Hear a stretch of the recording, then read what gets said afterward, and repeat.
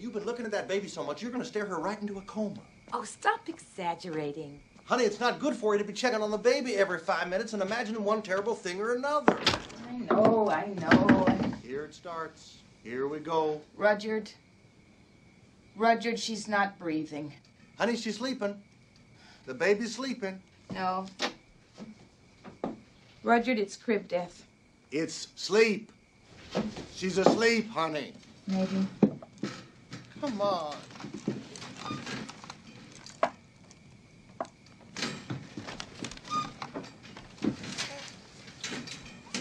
Emma. Oh, good. Yeah. It's better. Hi, I'm Joe Burgo. In case you didn't recognize it, that was the opening scene from the 1983 film Terms of Endearment. It stars Shirley MacLaine as Aurora Greenway, a narcissistic mother if ever there was one. Although it's played for comic effect, this scene portrays a woman so beset with anxiety that she can't empathize, so in need of reassurance that she pinches her baby to make sure she isn't dead. And then, when the baby cries, instead of offering comfort, Aurora leaves the room feeling much better. This scene also portrays some of the boundary issues that trouble narcissistic mothers. The way Aurora wants to climb into the crib is funny, but at the same time strangely disturbing, as if she can't bear the distance between them. In addition to craving admiration, narcissistic mothers often view their children as extensions of themselves, as possessions instead of separate people. They tend to view the events of their children's lives in exclusively self-referential terms, as we'll see in this next scene. What's wrong with you?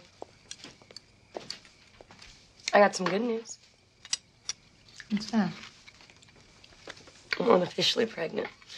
I mean, we haven't gotten the test back yet, but you know me, I'm never late.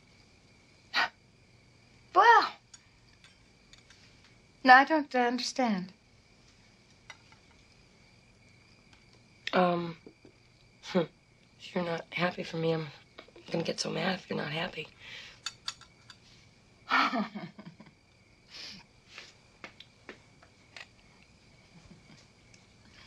Why should I? Why should I be happy about being a grandmother? Does this mean you won't be knitting the baby any booties? Flap. Every time you get more than 2 drinks in you, you confront me. And I won't have it. I won't have it, not in this house. Excuse me.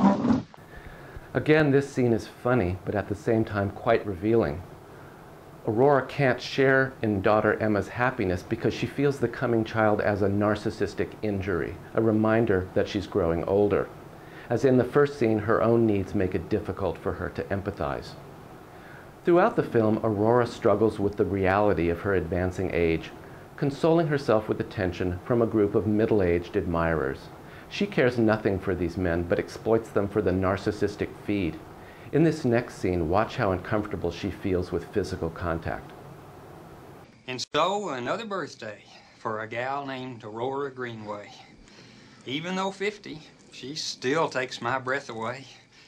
Mere mortals just gaze as she lights up their sky. A heavenly object, a siren's cry. You're the best. Happy birthday. Thank you. Excuse me, Aurora. Thank you. Did you want one for me? Did you like a kiss? You're not lying about your age, are you? Of course not. I thought you were 52. She's really 52. Come on, Aurora. How do you expect to fool a family doctor? It seems to me she said her age. Vernon, thank you. My point is, the number doesn't matter, but the effort to conceal it does. Rosie, why does he keep talking? Dr. Ratcher. Damn it, I'm trying to do some good here. Now, the way to adjust to old age...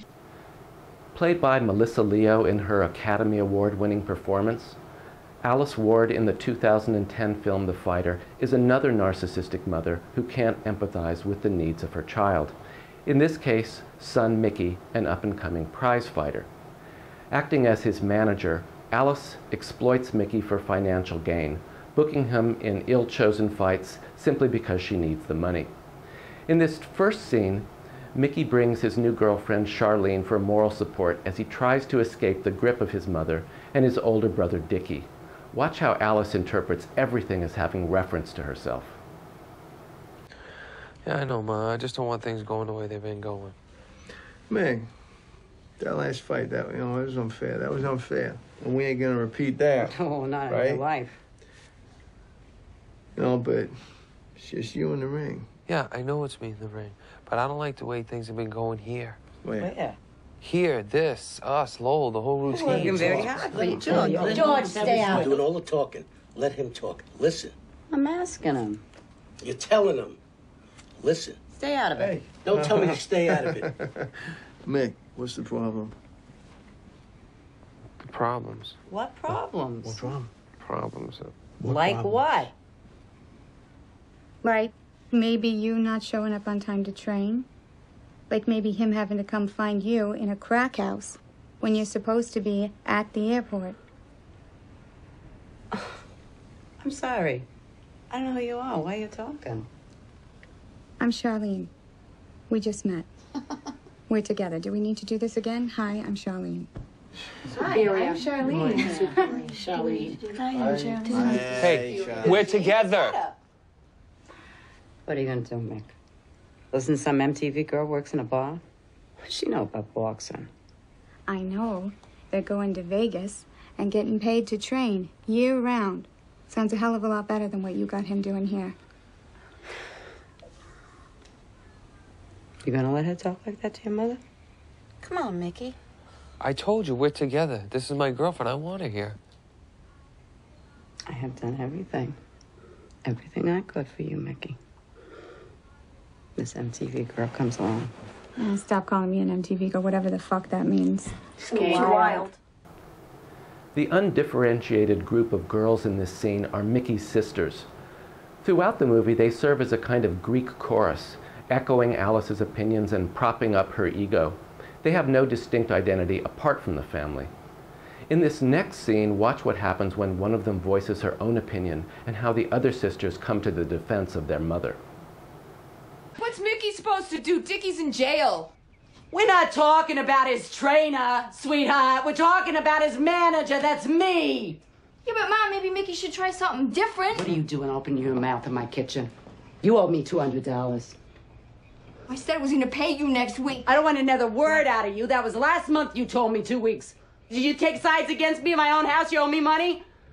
And Mom's been great to Mickey, Sherry. Really, I mean, who's gonna look out for Mickey better than his own mother? It's that fucking girl, Charlene. We gotta get rid of her, Ma. The final scene I'd like to share shows the way Alice plays favorites. Throughout the film, she has a creepy close relationship with her older son, Dickie, a crack addict, but nonetheless her favorite. Younger son Mickey has finally had enough of playing second fiddle, and he punches Dickie out during a training session. The way Alice tries to mollify him afterwards seems manipulative rather than contrite. This is supposed to be my fight. This is my shot at the title. I won't get another one after this. Am I being selfish? No. Am I saying Mickey, Mickey, Mickey? You know what? If I am, I'm sorry. I thought I was fighting for the championship, and I thought you were my mother, too. I am your mother. Yeah. Nick, I'm sorry. I had no idea you felt like that, all right? If I made mistakes, I'm gonna be better. I don't want to hurt you. I'm so sorry. I'm sorry. In the second part of this video, I'll look at one of the most vivid cinematic portrayals of a narcissistic mother, played by Barbara Hershey in the fantastic film Black Swan. Before I sign off, though, I'd like to announce that my new novella, a psychological retelling of the Cinderella story, is available now at Amazon on the Kindle platform.